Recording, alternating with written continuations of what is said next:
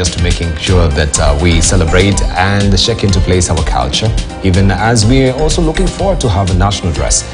This is all in a quest to have an identity as a country.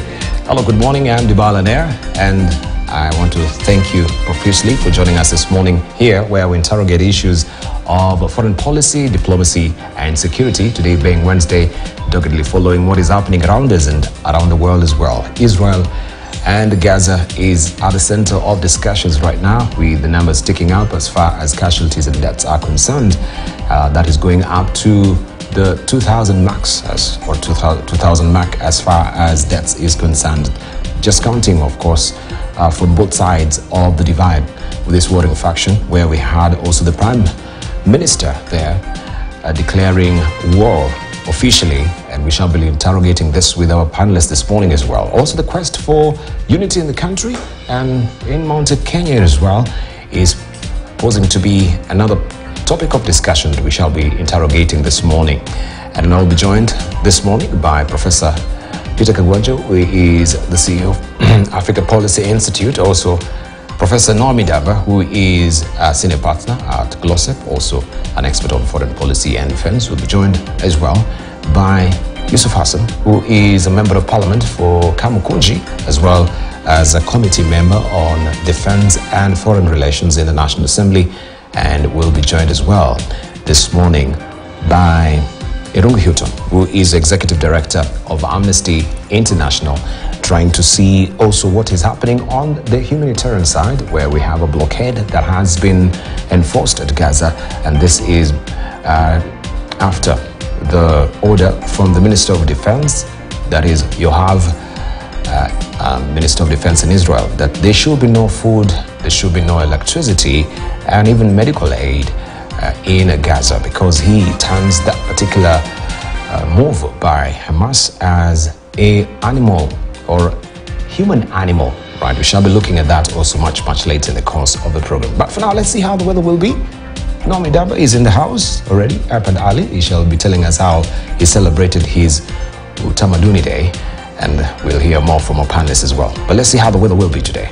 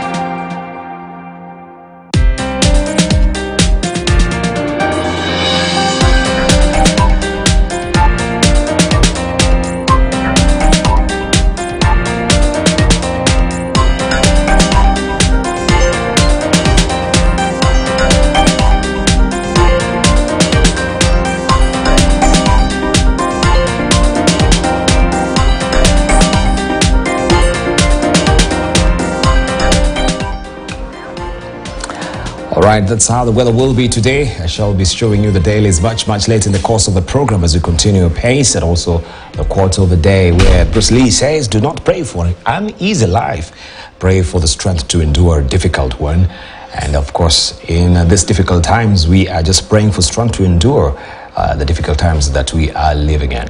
All right, let's see how it was yesterday. Hundreds of Kenyans flocked to the Bomas of Kenya to celebrate Utamaduni Day as the speaker called for unity, cohesion and integration brought about by the shared Kenyan identity.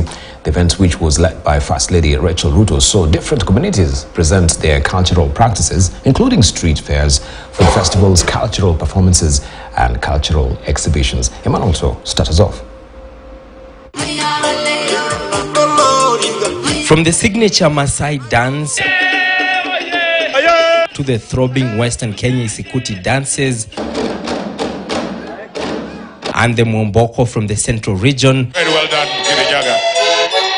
The Bomas of Kenya was Wednesday abuzz with activities as Kenyans from different ethnic communities thronged the venue to connect and have a taste of their cultural backgrounds. The First Lady Rachel Ruto, who presided over the event, called on Kenyans to be united and embrace their shared identities. This day also encourages us to explore, appreciate and understand each other's cultures, enabling us to foster a sense of unity and shared identity. On a global scale, culture has become an integral part of any nation's foreign policy, serving as a means to promote tourism and attract investments. War is bad, and war should be condemned. But even more vehemently is that people who choose to do the wrong things and go to war should respect our cultural buildings, our cultural institutions, our religious institutions. Let us embrace the opportunity to bridge gaps, build bridges, and foster a sense of pride in our shared identity. The leaders also called on Kenyans to fight the retrogressive culture of corruption and remain committed to a better country. Corruption is a vice. Corruption has permeated across all the sectors. Let us join hands and fight together. Let us retreat to our culture, our tradition, and bring up men and women that tomorrow and in future will be people who are just, straightforward, seekers of the truth. The event also saw Kenyans showcase their rich traditional attire, food and culture. May the beauty of our diversity bring us together as Kenyans and instill in us a powerful sense of patriotism. Najivunia kuwa Mkenya, tujivunie kuwa wa Kenya. We promise by the next Utamaduni Day, we will consult and we vow to at least have a Kenyan national dress by the next Utamaduni Day. The public holiday formerly known as Moi Day was initially renamed Huduma Day and later Utamaduni Day in 2020. Emmanuel To, KTN News, Nairobi.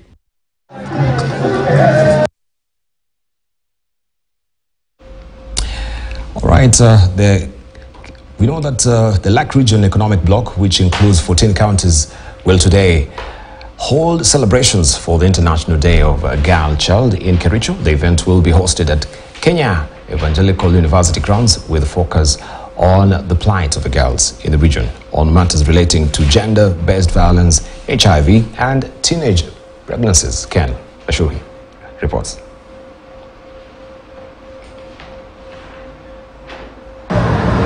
Leaders from the Lake Region Economic Bloc are concerned by the worrying statistics on teenage pregnancies, HIV infections among girls and gender-based violence in the region. 14 counties which form this economic bloc have in the recent past made various interventions at policy level, but challenges facing girls in the region continue to manifest themselves through the high illiteracy levels, financial exclusion, female genital mutilation and early marriages. We need that addressed so that there's protection for the benefit for the girl child around this block and especially here in Kericho. It couldn't have been a better place to have this event, given that the chair of gender is from Kericho, we want to begin addressing pertinent issues surrounding the welfare of the girl child right here in Kericho. Data from the economic bloc indicates that 78% of the population lives in poverty, with 10 out of the 14 counties recording a worrying statistic on teenage pregnancies,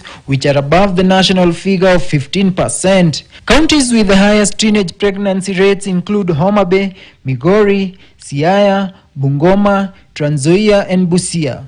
Data from a study conducted by the Ministry of Health in August 2022 indicates that counties with high teenage pregnancy prevalence also record the highest rates of HIV infections. According to the ministry, Homa Bay, Migori, Siaya, and Kisumu counties account for the country's 52% HIV burden, with at least 98 adolescents getting infected with HIV every week. It is against this backdrop that the Lake Region Economic Bloc is set to hold joint celebrations of the International Day of the Girl Child at the Kenya Highland Evangelical University in Kericho County on Wednesday, October 11. Her Excellency, the First Lady, is going to grace this occasion. And for us, this is a wonderful opportunity that we have, so we can now be sure that our agenda in the bloc, and of course it will enhance this arrangement within the country, will now be discussed at the highest level possible. Among the issues to be discussed and summed up as a triple threat on girls' rights in the region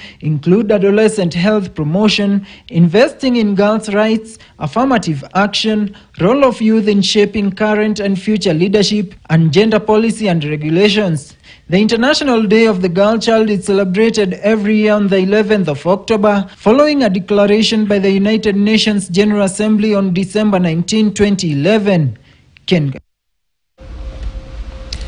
Now, Kenya Unity, we are focusing on Mount Kenya Unity, where Deputy President Ruto and DP Gachagua has continued to receive massive support in his quest to unite the Mount Kenya region and reconcile with retired President Uhuru Kenyatta.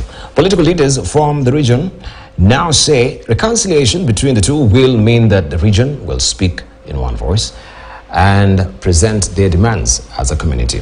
The DP has announced his intention to bring on board all politicians from the region who supported the Azimio la Umoja leader Raila Odinga. And Clement Masombo reports on this. Political leaders from central Kenya have continued to push for the support of Deputy President Rigathi Gachagua in his mission to push for unity of the region. The DP has been on a mission to unite political leaders and supporters of the Azimio la Umoja coalition from the region to jump ship and join the Kenya Kwanza side and speak in one voice. Sasa mimi nimeketishwa chini na wazee. Nimeketishwa chini na watu ya kanisa. Nimeketishwa chini na wale watu wamechaguliwa. The second in command has already kicked off the reconciliation initiative and hinted that he will soon be reaching out to former President Uhuru Kenyatta to iron out the differences between the two for the good of the region. Na mimi nimekubali, and I have started that journey of uniting the Mount Kenya region behind President William Ruto. The DP's clarion call for unity and reconciliation has already received overwhelming support from political leaders who say that any reconciliation process will turn out to benefit the residents. We know that the importance of uniting ourselves so that we can get a common voice, a common bargaining power, voice to establish ourselves in the national government, in the allocation of resources. We know that is something that we must do. I felt it's important for me to put my voice out there and to challenge those leaders who are in office. The Deputy President has said this many times. Buffaloes do not stay together in a herd because they love each other. They stay together in a herd because it's safer that way. Sababu ile kazi Uhuru amefanya tumeiona sisi wote. Wengine tuko mazao yake. Wakati tulishaguliwa 2013, naye akashaguliwa, tumefanya kazi na yeye. According to Gachagua and other political leaders, the reconciliation and unity of the region will ensure that the demands of Mount Kenya region are presented in one voice as demands of the community. The leaders add that they recognize the significance and the contribution of retired President Uhuru Kenyatta during his term as the country's fourth president. Nimesema watu wetu wale walipotea, hata ile Maoka Maore nitamtafuta ile mtu mfupi. Nimtafute. Hata huyu Peter Munya si mtoto wetu? Si mtoto wetu? This is no problem. Those who are willing to unite. I appreciate the fact that Deputy President Rigathi Gachagua actually has heard the cries of some of us, that once they took over leadership, it became his responsibility as well to take care of the former President Uhuru Kenyatta. And I'm glad to see that the animosity that was there has gone away. And we are telling Uhuru Kenyatta, we know you've been our leader, and as such, he is a respected elder, as is the custom and the tradition of the Kikuyu, that every elder is respected, and so is Uhuru Kenyatta. The conversation about uniting Mount Kenya region has come at a time when President William Ruto is pushing to win the hearts of voters from Nyanza region who have for decades supported the Azimio la Umoja leader Raila Odinga. Clement Masombo, KTN News. Now, the government says the continuous influx of displaced populations to Kenya calls for comprehensive and adaptable solutions to address issues of displacement and identity. Prime Cabinet Secretary Musalia Mudavadi says the solutions must consider both refugees and host communities. Hence, the government transitioning from camps to integrated settlements under the Shirika Plan. According to Mudavadi, Kenya has assisted over 80,000 refugees and asylum seekers in their voluntary repatriation efforts, supporting them in returning to their countries of origin to rebuild their lives and nations. Speaking at the 74th session of the Executive Committee of High Commissioners in Geneva, Switzerland, Mudavadi said by end of August, Kenya hosted over 600,000 refugees and asylum seekers. Kenya has assisted over 80,000 refugees and asylum seekers in their voluntary repatriation efforts, supporting them in returning to their countries of origin to rebuild their lives and nations. By end of August 2023, Kenya hosted a total of 644,000 refugees and asylum seekers. Among them, 83% are refugees, 17% are asylum seekers. The increase from July 2023 figures is primarily due to displacements caused by drought. Second, the Dadaab complex, a place of paramount importance in our refugee management efforts, currently houses 364,000 people spread across 75,000 households. Among these, 274,000 are officially registered and verified, while 94,000 individuals profiled and awaiting registration under the jurisdiction of the Department of Refugee Services.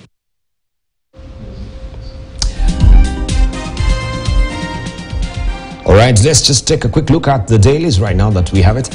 Facing Uhuru is what is on the front page of Mount Kenya.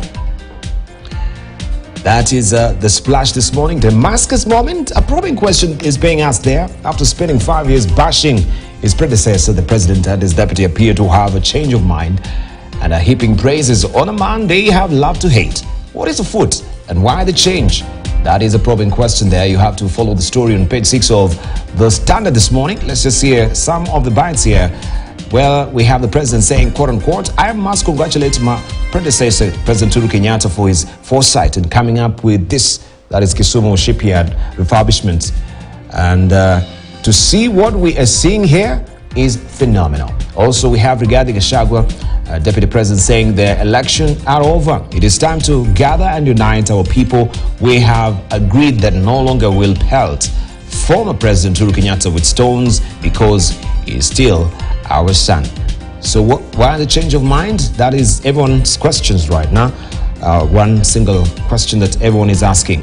And yesterday, Utamaduni Day, it's a dash of color, splendor. That's how it was yesterday, and the quest now to get a national dress to just make sure that we have our identity as well. First Lady Rachel Ruto can be seen here in green with other leaders and traditional dancers during the commemoration of Utamaduni Day at Bomas of Kenya, Nairobi yesterday. You can follow the story on page 3 of The Standard this morning. Azimio leader backs Ruto's move on ports. That is another one. Raila Odinga says concession of key port services to improve efficiency is global best practice, but county leaders must be involved. And that is the story that you want to follow on page 5 of the Standard this morning. We have communities, also leaders who are decrying this particular move. Also, they want participation. NSSF's 2 billion shillings mayor paper lands goes up in smoke. That is a story that you want to follow on page 2 of the Standard this morning. And Kenya's race to clear AFCON Stadia hurdle is another story that you can follow on page 32 of the Standard today. Remember, we have the Enterprise magazine, and you can get all the wiser as far as the Enterprise magazine is concerned. Farms now out. It says farms now cut credit lines. That is a story that you can follow inside the Standard this morning. Moi's last days. That is the Daily Nation splash today. And this is all about a book serialization. When former President Daniel Arap Moi started experiencing difficulty in walking in 2017, it sparked concern from his personal doctor, David Silverstein, and his family. And thus began the deterioration of Moi's health that saw him flown to Israel for his final medical camp religious trip, then followed the ups and downs in his treatment journey until he breathed his last in February 2020. Read about this and more in the final installment of Heartbeat, an American cardiologist in Kenya. You can read all about it on page 12 and 13 of the Daily Nation this morning. We have Dr. David Silverstein saying, quote unquote, when I look back at his final 8 months of his life from my own cultural perspective, I wish his final journey could have been shorter and more comfortable. It hurt me to see him in distress, but there was some positive aspects. His presidential duties had left little time to be with his family. That family relationship were not stellar, was no secret during Moi's prolonged deterioration. The family seemed to pull together, and that is a story that you can read in the Daily Nation this morning. It's make or break for Raila Ruto dialogue. That is what we have on the Star this morning. The team has received 258 written memoranda and 60 oral submissions. Committee has 18 days to conclude talks and submit report to the two principals. You have the story on page 4 and 5 of the Star this morning. Pomp, color, and page and 3. Mark Utamaduni Day. You have the story written by you. You have all the details. And there is an exclusive interview here. CS Ababu defends record amidst onslaught from UDA detractors. That is a story that you want to follow inside the Star this morning. Hata omena imepanda. I tell you, that is what we have on the front page of Taifa Leo. Baada gharama ya maisha kupana marudufu, bei ya kitoweo kinachopendwa na maskini omena ya panda pia. Gharama ya maisha imeendelea kuwalemea wa Kenya wenye mapato ya chini, huku wengi sasa wakishindwa hata kununua omena. Samaki hao wadogo ambao kwa muda mrefu wamekuwa wakichukuliwa kuwa chakula cha maskini, sasa wamepanda bei karibu mara 2. You can follow the story on page 2 of Taifa Leo this morning. And this is how it looks also. Wapinzani wa Kawira watengana, Bukayo ajiondoa kikosini. You can read all about that inside Taifa Leo this morning. And rai hela za El Nino zitolewe mapema. And mili 1,500 ya Hamas excuse me, yapatikana. You can follow the story on page 8 of Taifa Leo. As we buckle down to business, this is what is on the front page. NCSA rejects Bolt's license renewal on driver protest. Firm has 17 days to address complaints or cease operations. Bolt boss says taxi operator is fully compliant. You have the story continuing, and we're laid out for you on page 2 of the Business Daily this morning. Kenya open stocks with IMF, World Bank on Eurobond repayment. That is the story that you can follow on page 2 of the Business Daily. Microfinance backs loan book thins to 8-year low, and why more Kenyan CEOs are planning job cuts before New Year. More than a quarter of chief executives expect to cut jobs before the end of the year on increased operating costs and softened demand for goods and services, setting up families for a gloomy festivities period. NCBA raises interest rates for second time. NCBA Group plans to increase its cost of loans for the second time in 4 months amid growing struggles of the ability of borrowers to service their credit facilities. You have the story on page 14 of the Business Daily this morning. And Kenya open talks with IMF, World Bank on Eurobond repayment. I've already said that for you. It bears repeating. You can follow the story on page 2 of the Business Daily. In Tanzania, does growth pushes up per capita income. That is a splash. The average per capita income in Tanzania has increased by 5% over the past year, driven largely by swift economic growth in Dar es Salaam and the Lek and northern zones, according to New Bank of Tanzania statistics. You have a story inside the Citizen this morning. Continues on page 2 and revealed how mental disorders are ravaging youth in Tanzania. It's also a Horn of Africa affair that is really distressing and depressing. You can follow the story inside the Citizen. EAC budget finally sails through. That story continues on page 2 of the Citizen in Tanzania. Mapachu opens up on his life in autobiography, and all that is tucked away inside the Citizen. Killer prostate cancer crisis is a splash on the front page of the Daily Monitor if you're waking up in Uganda. And it says researchers from the Uganda Cancer Institute and South Korea's National Cancer Center say in the next few years, men suffering from prostate cancer will hit nearly 100,000, up from 42%. That is what you can read there. Not very clear for my end, so let me just leave it at that. But you have a splash for you if you're waking up in Uganda, right? Also, Newsweek, future is Singapore. How these 5 places, that is Charlotte, Freiburg, Paris, and Seattle, how these 5 places are leading the way to a greener world. This is the latest from the Newsweek. And also, I just wanted to give you that particular pep-up or a pick-me-up. That is from Bruce Lee. Do not pray for an easy life. Pray for the strength to endure a difficult one. If you may remember Bruce Lee, that is what he said. And the shareholders, this is what Victor has drawn for us. Hey, shareholders, that has been the debate, especially right now that he has been in Nyanza. And you can see he's trying to scrub off that particular label there that it has been hanging over the deputy president on the shareholders. So this is what Victor had drawn for us earlier. And today is, of course, you have also still Gado on it. I want Kenya Kwanza government listed at the Nairobi Security Exchange. That is what Ricky G is saying, of course, with the shareholders. I'll leave it for you to decide for this. We shall be discussing just Mount Kenya Unity and the shareholders, of course, just looking at the local politics before we get to see what is happening internationally. This is what Gado has drawn today.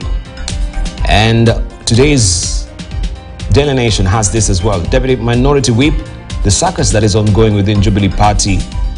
The law is very clear. So who is it? Is it Jeremiah Kioni? Is it Sabina Shege? And we can see also the Jubilee Party leaders, or all the former Jubilee Party leaders, looking on as well. That is what has been captured today. Deputy Minority Whip and the Jubilee circus continues. And in the Star, it's all about Gaza and Israel. Tit for tat, right? And is a gentle dove there that is hurting right now. And everyone is praying for the peace of Israel and Palestine right now, where we have people and the civil or the casualties, largely women and children, being affected by this. Right now, we have the number which has risen so far to over 2,000. We shall be giving you details of this as we discuss with the panelists. What does it portend, especially even internationally, when it comes to the oil prices, where we've seen the dollar has really gained in light of this particular war, and also the yen as well. The stocks have skidded as well. That is the US stocks, and that is indicative of what is happening currently globally? How does it affect us as well moving forward? All right. And also just looking at the international publications, which has been headlining this. This is the latest that we have, of course, given the time zone. Israel declares siege of Gaza as Hamas threatens captives, is what the Guardian was holding. And we can see also tells there in my house, terror in the kibbutz, where people were calling for help. UN chief condemns the escalating violence amid soaring death toll. That is what the Guardian was holding. The Washington Post, where I cannot be able to expand it, it says Israel orders full siege of Gaza Strip. You can see the details as well there. I don't know why it's refusing to expand, but that's the Washington Post for you. The Wall Street Journal, Israel readies ground assault in Gaza is what is on the front page there. And we can see artillery shells were lined up on Monday in Israel near the border with Gaza as Israel's military unleashed a barrage of attack. Israel caught by surprise, prepared for the wrong war. We have also the crisis deepens with execution threats. For every one rocket that falls in Gaza, that is one life taken away by Hamas. That is what they have said. And this one continues apace. What does it really portend? That is what the Wall Street Journal had also captured earlier. We shall be looking at this with our panelists this morning. Allow me to introduce them.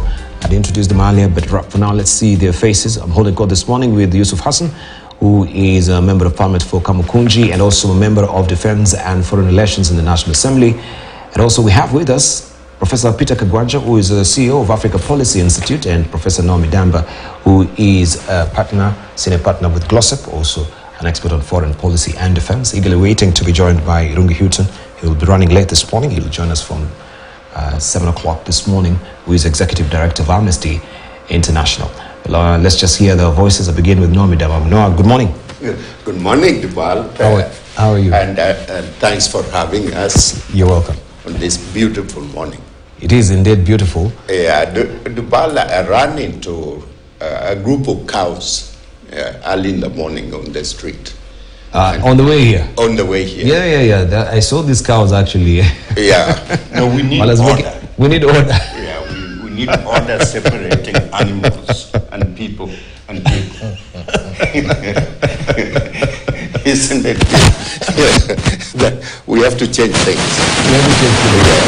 Actually, indeed, I was speeding a bit and I had to brake on the emergencies because also the matatu in front of me had to give way for the cows that appeared from nowhere. So coexistence with our animals as well. But even as we're talking about that, I think later, since you're raising concern about livestock, and Yusuf Hassan as well, you tell me, because this is normally for the nomadic community. There is a new bill that is a cattle rustling compensation fund bill that is being sponsored by the Member of Parliament from Turkana, that is James, that he seeks for any cattle rustling that happens in the country, there should be a compensation from the taxpayers. Now we should be paying out for this cattle rustling, and that will be, the taxpayers will be forking out almost 2 billion shillings for that. So I said that maybe I need to float this idea for us to discuss. So why should it be our concern as citizens, where maybe the security personnel has failed to enforce security in these areas? But I don't know. That is just by the way, by and by. We will talk about it much later in the course of the program. But let's hear from Peter Kagwanja. Good to see you. Last week we missed you. Yes, I went to Russia to prepare something in regard to the coming Belt and Road Initiative Conference on October 17. I'm told... where is this conference happening? It is happening in Beijing.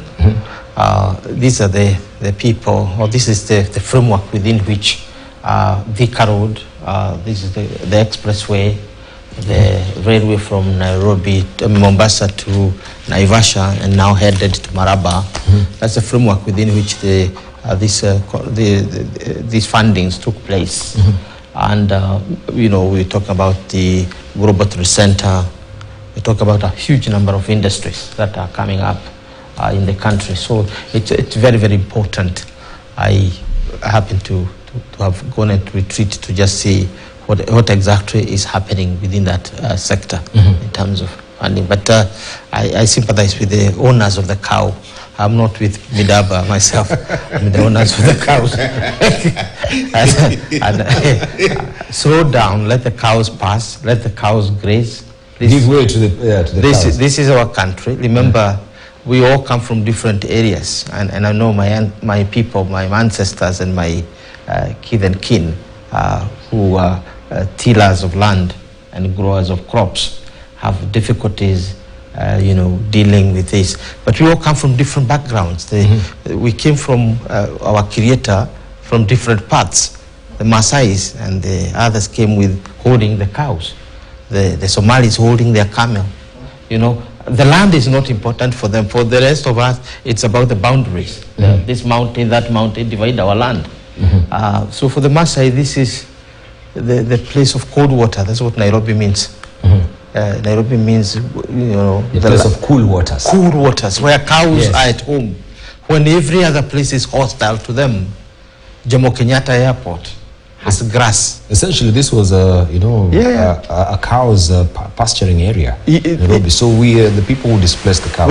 In fact, the cow came before us. The cow came before us. And the cow knew this place.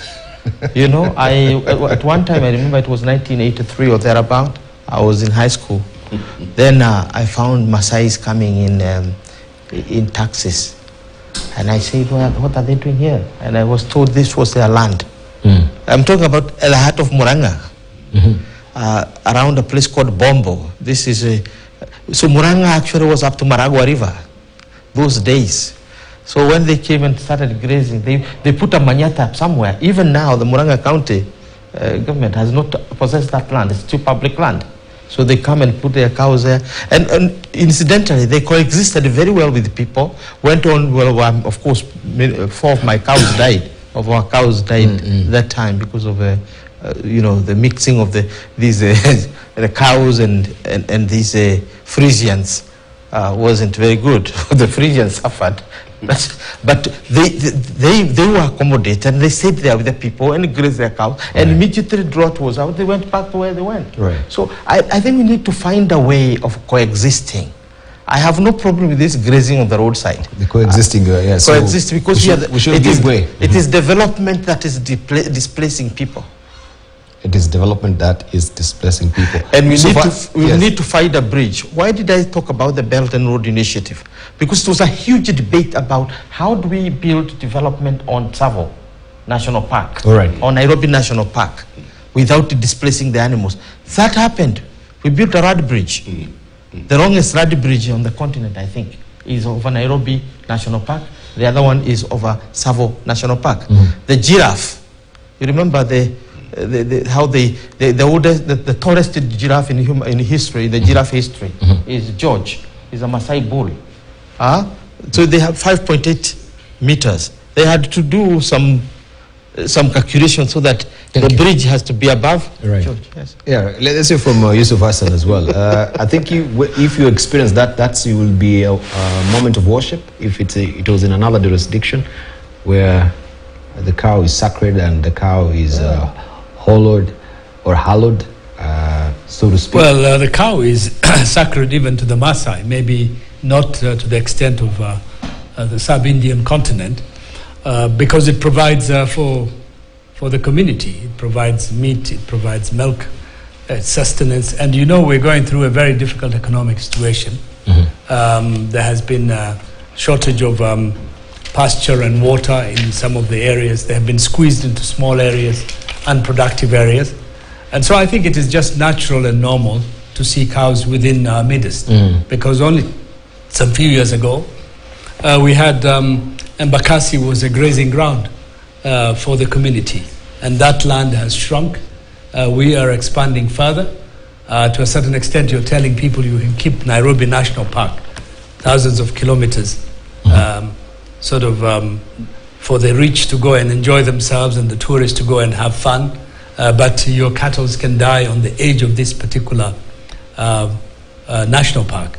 So we need to accommodate, we need to create an environment in which we can all live together For the Maasai now, because of the drastic climate change that they're facing a matter of survival. And many of the nomads up north, similarly, on the edge of extinction as far as pastoralism is concerned. Indeed, indeed. All right, we just want to also focus a bit, now that you're here, just looking at the dailies as well. I wanted just to scroll over to see what is happening with your party. And we can see this editorial cartoon. Maybe you want to just comment on it. We have the Deputy Minority Whip as far as the affairs of the party is concerned. If my director may just pick up that so that we can continue. That is today's Daily Nation is holding this particular editorial cartoon. And it says, Deputy Minority Whip, the law is clear. The law is very clear. The Mount Kenya unity facing Uhuru is a splash as well. We can see also a U-turn from the Deputy President. You know, the bashing that was there before, the pelting of very caustic words, so to speak, also as well. But you're a member of Jubilee Party. What is the current state of play? Well, I mean, Jubilee is split. The majority of us who are sitting in Parliament have moved on. We have formed our own leadership based on our needs. And then there's the other old Jubilee, which was holding the headquarters, the other political wing, which is contesting that. And this is a matter in courts. And every day, one section of Jubilee wins the court decision or the tribunal's decision, and then the other side appeals. So this is what has been going on. But in reality, the majority of the Jubilee Party, overwhelming majority of the Jubilee Party, who are in Parliament and in the Senate, have selected Sabina Chege and Kanini Kega as their leaders. And then there is the Kioni faction, yes, which is sitting in some office trying to play a relevant role in the politics. So this is going to be determined in the political tribunal and in the courts. But because there's a lot of, this party maybe has a lot of money, they're willing to go to court indefinitely.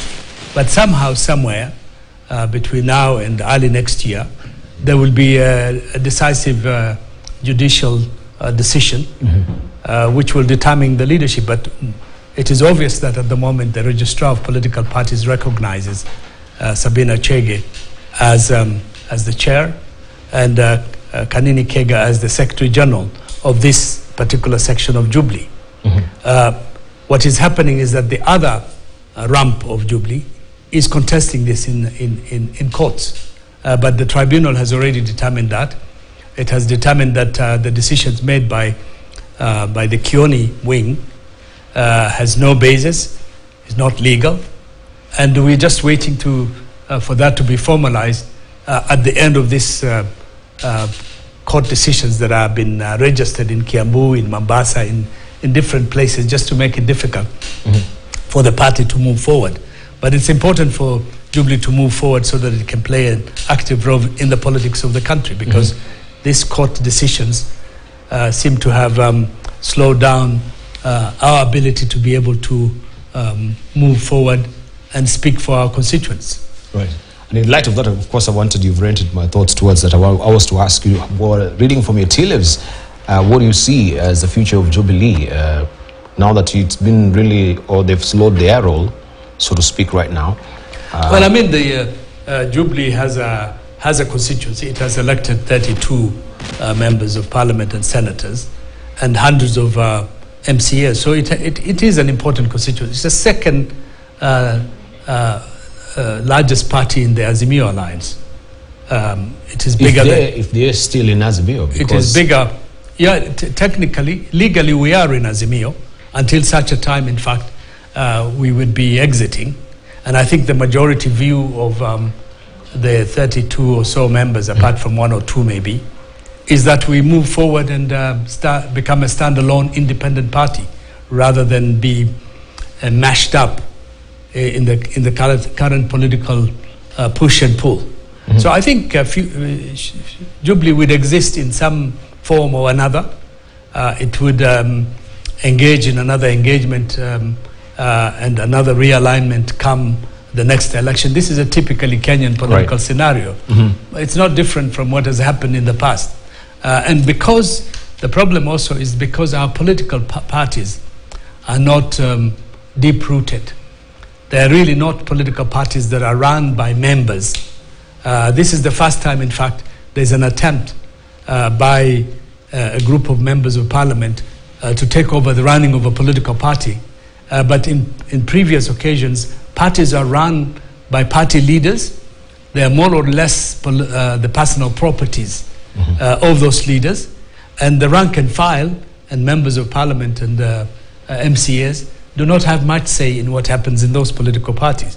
So I think we need also change in our political culture, in our political party mentality, so that we have deep-rooted membership parties that have grassroots support.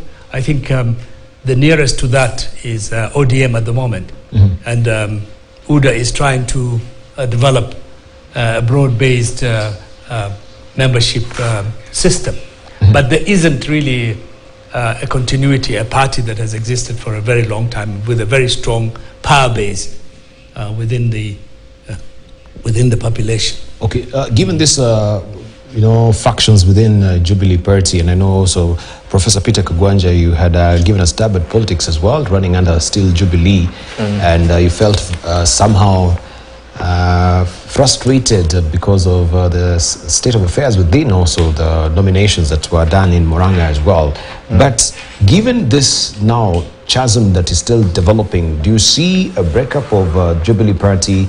Because if you have this faction within Jubilee Party who feel they have sort of the lordly right to be on that particular seat as the leaders of a Jubilee Party, and we have another faction of the Sabina Chege faction, even moving forward, when we have a determination, a decisive decision that has been made by the court, still, there will be that wage that has developed that is bound to be, growing big as a rift.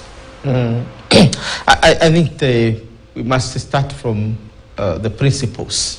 First of all, we have to establish, are you still a member of Jubilee Party as it is right now? Myself, no. I'm not a member of the Jubilee Party officially. I got frustrated because I spent a huge amount of money trying to get nomination, only to get a call or whatever message was sent to me that, Professor, we would rather give you another job, and therefore we want you to stop in Murang'a. And I got furious about it, because it took us to the 1988, the Mlolongo thing, where the leader of the country is the one who tells you what to do, as if the electorate don't have a say.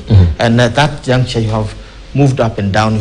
I was originally a DP member, and I moved to Jubilee in respect to the fact that the leader of the country had basically favored my family, given us positions, and therefore, publicly, you can't distance yourself from the president of the time. So it was a very difficult moment for me, that you have to show respect and loyalty to the leadership of the time. At the same time, you have to declare your leadership, your right to leadership and to political involvement without patronage. So I decided that I have to have my dream deferred, and I deferred my dream to the future.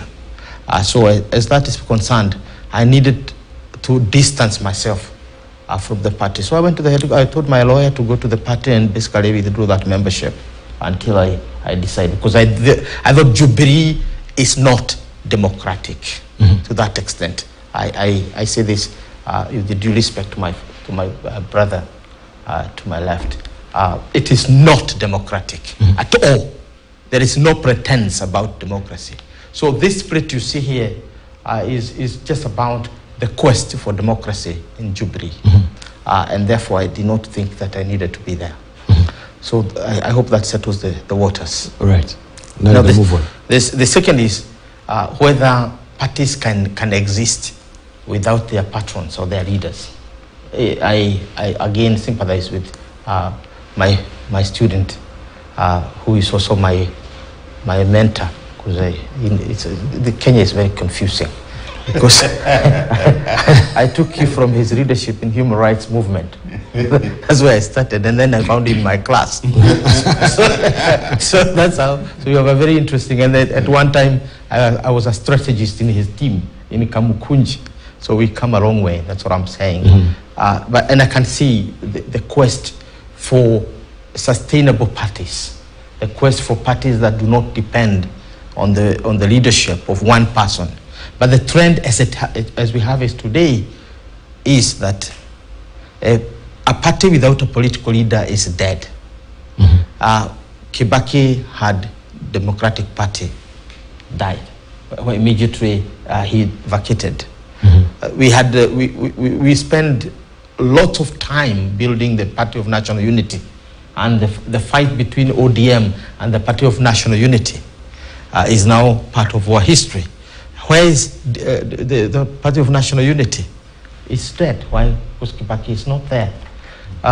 When NAC, National Rainbow Coalition, was built, it was the party that basically delivered Kenya to the multi-party era, genuinely, the multi-party era. Why is NAC?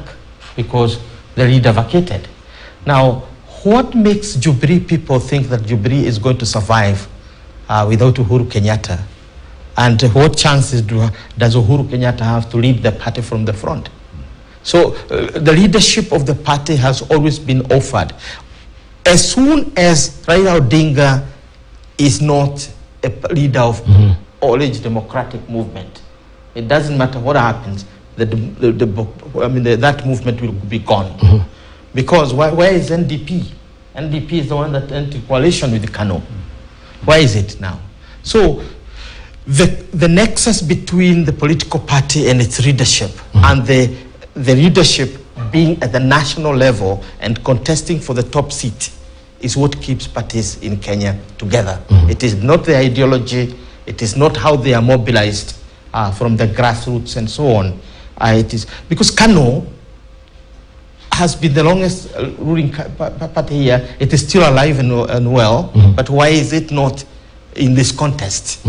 Because its founder and the leader, Jomo Kenyatta and Daniel Moi, are not there. So again, we need to rethink this particular process. It's a big question for the nation to debate about the future of our political parties, beyond them being what you can call special purpose vehicles, because that's all they are. They are special purpose vehicles. So yeah, that's much I can say about the party. All right. I don't know what Nomidama has to say, but before we take a short break as well, we shall look at also the Mount Kenya unity, just briefly before we gravitate to what is happening internationally. Dubal, there is nothing wrong with what we call distributive democracy, which we have right now. We come from a distributive democracy. Distributive democracy. That means there are elements within democracy which make it vibrant, but they serve different interests. And so we come from KANU, which united us and had a very specific purpose and deliver independent. Then after that, we evolved into multi-party, where we are right now. And I think Orengo was right when he advised the president, don't go with the idea of destroying multi-party democracy. Because at this point, really, the country is not ready for a united party. Because like Kagwanja just said, party are really personal. They are almost property of individual. And once those individuals are gone, parties are gone. The future is still open to develop the kind of Tories, Labour Party in the future, Democrat, Republican. That may happen, but not in the foreseeable future. We are still really fragmented, and our politics has put us where we are right now. Right, indeed. Well, time is ticking up to 7 o'clock on the nose. When we circle back, we shall be looking at what is on the front page as well of the Standard, just briefly, and the editorial cartoon in the Standard as well, on the Kenya Kwanza government that is being listed at the Nairobi Security Exchange. right? That is about all the shareholders as well. And why the U-turn? Deputy President has been one of the feisty criticizer of the former regime and the President Uhuru Kenyatta, but right now he's circling back. Is anything happening up his collective sleeves? What is really